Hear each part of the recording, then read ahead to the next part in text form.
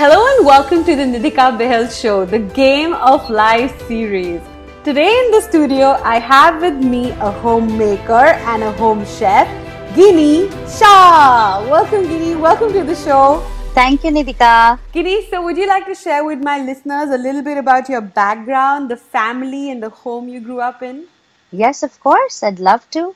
I grew up in a very typical Gujarati family. Right. My parents, my two older sisters. I'm the youngest in the house and I'm the most pampered and spoiled brat of the house. My parents have really spoiled me, and so have my sisters. I've never felt, disappointed, or I've never felt that, oh, I didn't get this or I didn't get that. They've always given me everything in abundance. How beautiful. So we've had a lovely upbringing. Mom was, a typical homemaker, perfect homemaker, I'd say, taking care of the in-laws, taking care of my dad, taking care of the 3 kids she had without help. She would be in the kitchen making the most scrumptious meals for us every single day. Amazing. Yes, she was talked about everywhere. That, oh, Shobna Shah makes the most amazing food.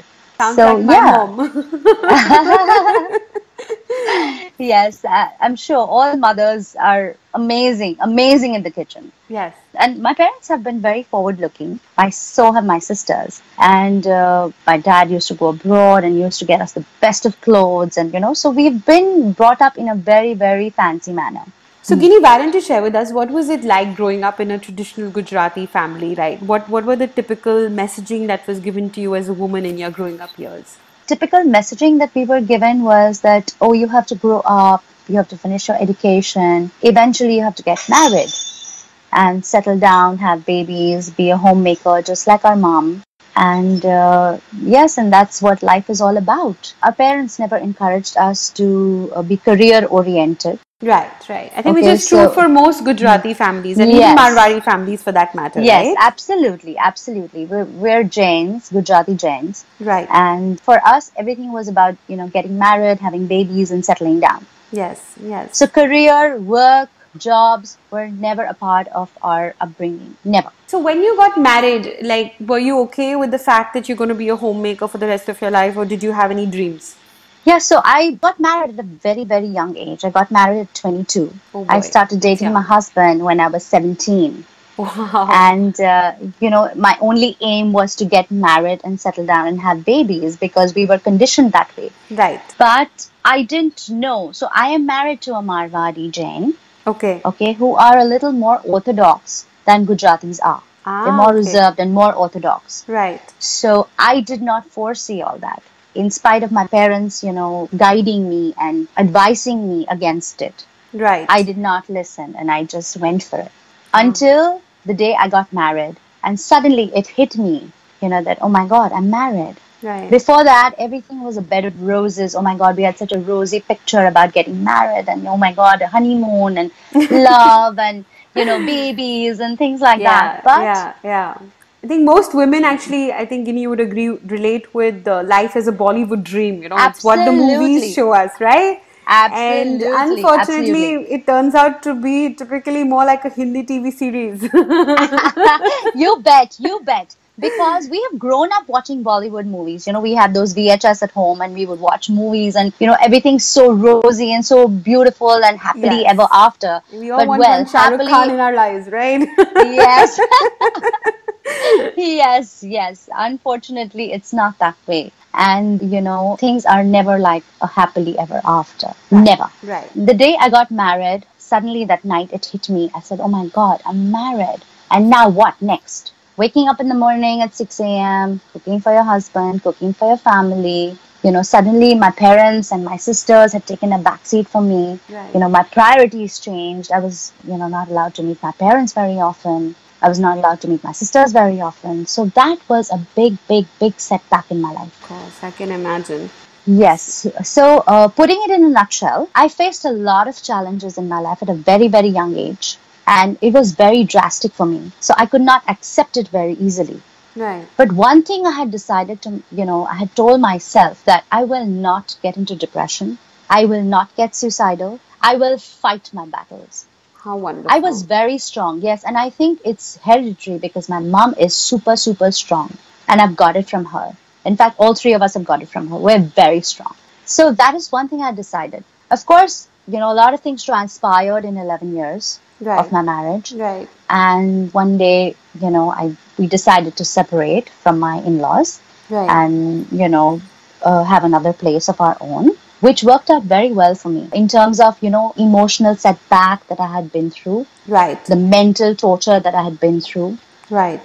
I needed to get out of that and move on. But at that time, I had not thought of, starting a career or, starting to work. I had two babies already by then.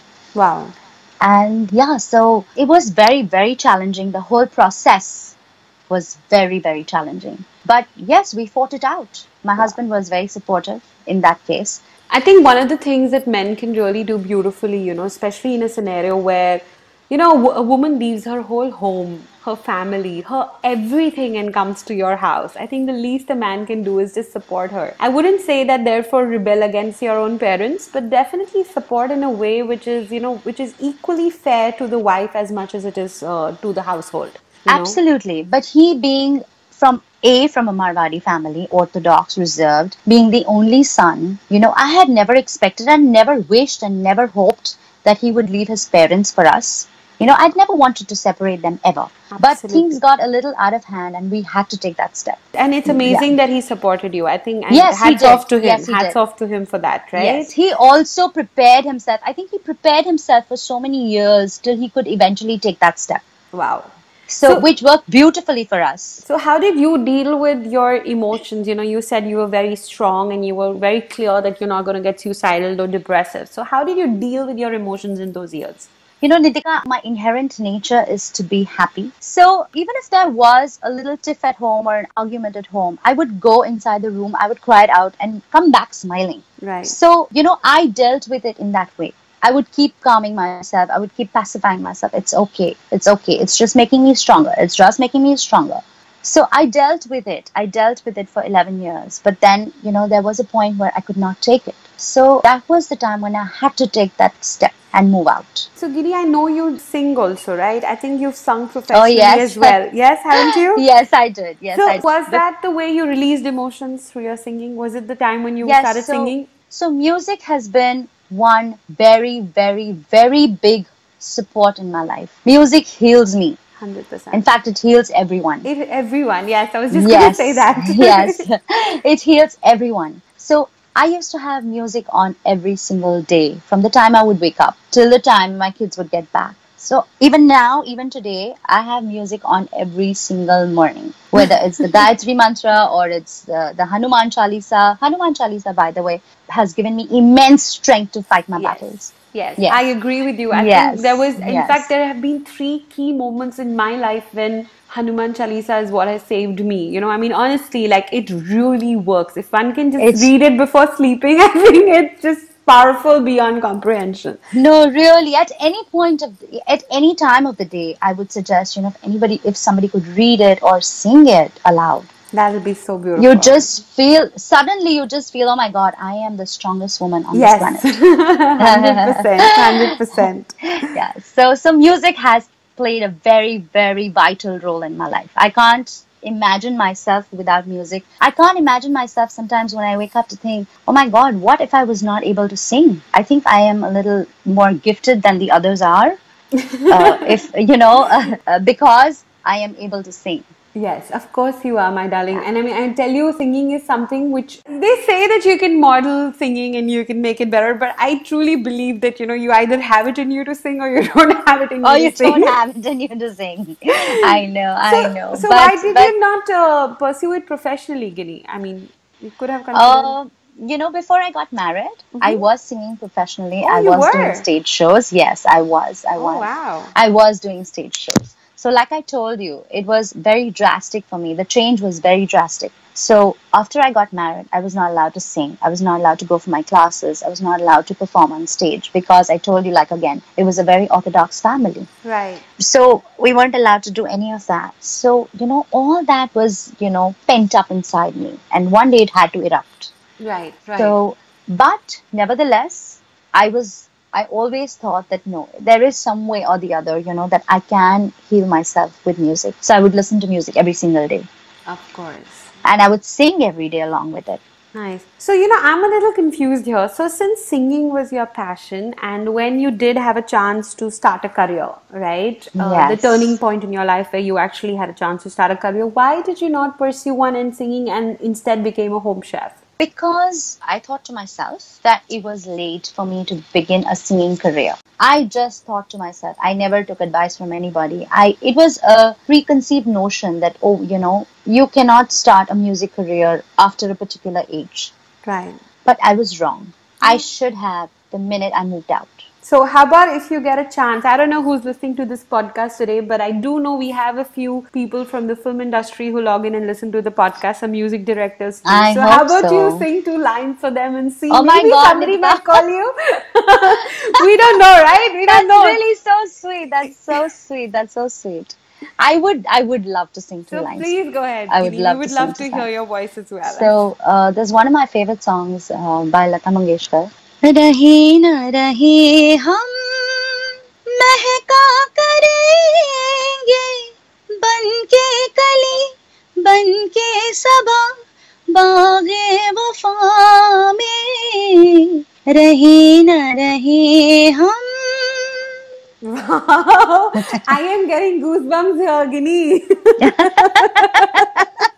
I'm like, wow, oh my God, there is magic in your voice, my darling. I mean, How I'm sweet. sure Thank you. you're right, you're gifted and you must do something about it. I don't know who's going to listen to these two lines, but whoever does, my hope and prayer for you is that somebody contacts you for How sweet. singing, Thank you. right? Thank you, Nidika. That's really, really sweet. But I yet do a few stage shows. I haven't stopped. Okay. Yeah, I do a few private shows and Wow. stage shows Wow. for our little social groups and, our family and, friends. But your voice needs to go out in a bigger way, right? I know a lot of people have told me that. Okay, so tell me, Guinea, what was the turning point in your life that made you think about becoming a home chef? Oh, so becoming a home chef was never planned for me. I was always very fond of cooking because it comes from my mom. Right. Second, my husband is a foodie. He's a gourmand. He loves food. He just How loves sweet. food. So that really, when I was married and I was living in that house, so there were a few things that would keep me happy. Like, for example, music. The Right. second thing was cooking for him. That How would sweet. really, really make me happy. So I would, experiment, try my own recipes. I would mix and match, I would do some permutation combinations and, come up with my own recipes. So that he really appreciated. Of course, we had never thought that I would get into, cooking and taking it professionally. All this while, it was all about, Marwari food and Gujarati food and Chinese at the most, or Right. then later came in Thai food. Yes, So gradually, our palates evolved. absolutely. Like, Yes. for example, from Chinese, we moved to Thai. From Thai, we moved to Japanese, to Mexican, Lebanese. So I used to try all these dishes at home, and they turned out pretty good. They turned out exceptional. Wow. But I always felt that, my husband was being biased. He was prejudiced because, he didn't want to. Because we've grown up believing that, way to a man's heart is through his stomach, right? Yes, yes, yes. Well, actually, the way to my husband's heart is through his stomach. So I won his heart, I won his soul. Then there came a point where I started experimenting on gourmet food. Right. When we would travel, we would try food, at these fancy restaurants like a Nobu and Zuma. And, at that time, of course, Nobu and Zuma never existed. But before that, when we went to the US, we would Right. go to Jaya Thai and places like that. Right. Hong Kong, we've tried a lot of food, the gourmet kind of food. Right. So I used to start experimenting, or probably that went in, this goes into that dish. So I started experimenting all that at home, and it turned out really exceptionally good. How amazing. So my brother-in-law, that's my sister's husband, Uh-huh. has traveled the world, and he's eaten at the most fanciest restaurants, Michelin star restaurants. Wow. And then the day I, sent him some food to his house, and he called me the next minute and he said, you are wasting your time and your talent. Why don't you pursue it as a career? And I just put it off. I said, yeah. You guys are just being prejudiced. But every time I would send him something to try, he would call me, he would pick up the phone and tell me that, listen, you need to do something about this seriously. So one day it just occurred to me. I said, what am I doing with my life? Just partying, just socializing, bringing my kids up, taking care of the house. What am I doing for myself? Yes. What am I doing for my soul? Absolutely. Nothing. I'm just keeping everybody happy. But Yes. what about my soul? Yeah. By then, I had a huge social circle. I'm a people's person. I love to make friends. I love to make new friends.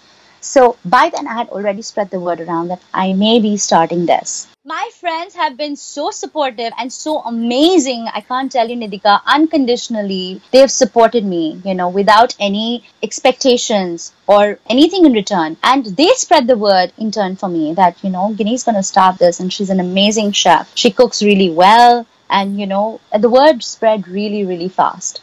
Fabulous. So it so happened that I started getting these small orders. So I curated a menu, the Wow. best of my dishes. Yes. Nice. So would you like to share with us what those dishes are very quickly on the show? Yes. So at first there was just about 8 to 9 dishes.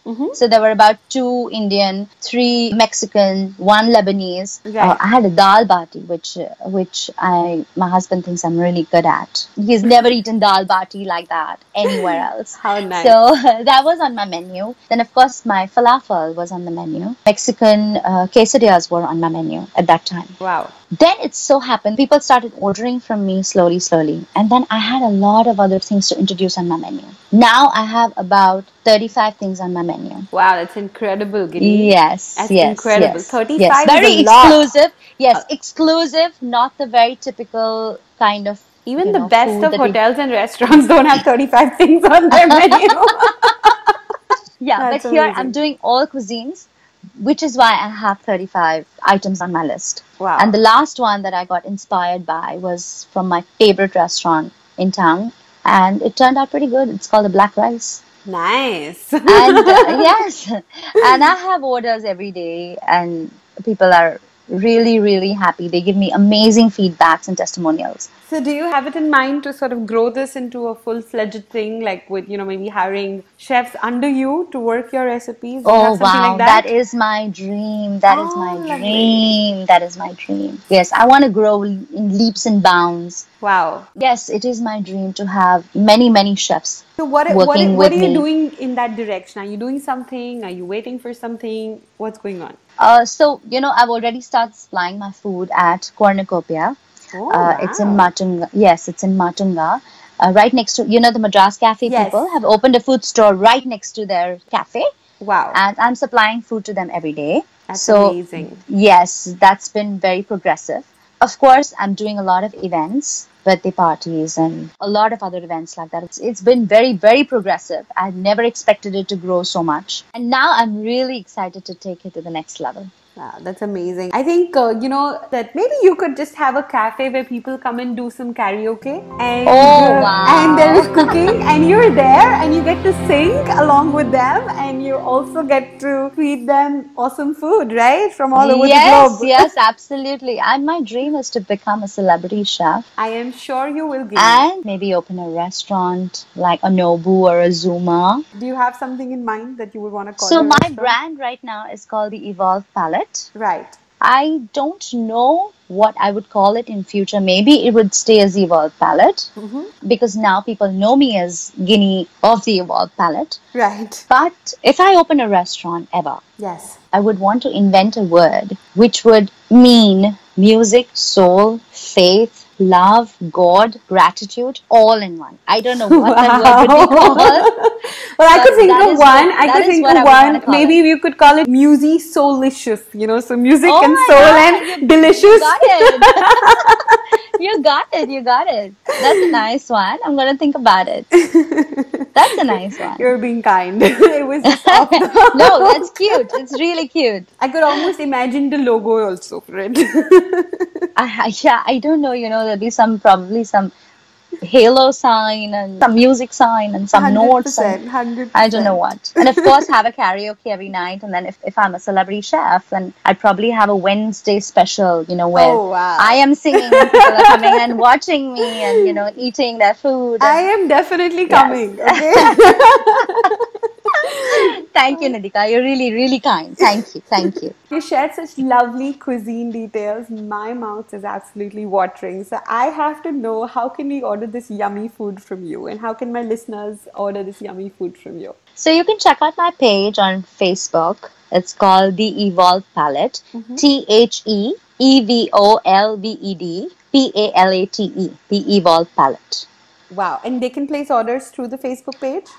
No, I haven't put up many details on that page because I have a lot of random people messaging me and calling me. Yes. So I don't want to share details with them. So if they really want to get in touch with me, they can message me on Messenger, on private message, and get in touch with me. I'll share my number with them and I can give them all the details they need. Awesome. That's awesome. So Gini, what's the message you'd like to give other women out there who might be, serving their families and loved ones at the cost of kind of neglecting their own dreams and desires? A lot of women, I have noticed, they have this thing about, if I can only sacrifice enough to give love to my family, then maybe I will receive the love and recognition that I deserve. No. And in that pursuit, they kind of completely destroy their own passion, dreams and desires, and the energy of sacrifice is so strong that it eventually even ruins the relationships for which the sacrifice began in the first place, right? It completely drains them out. So what's the message you would like to give these women?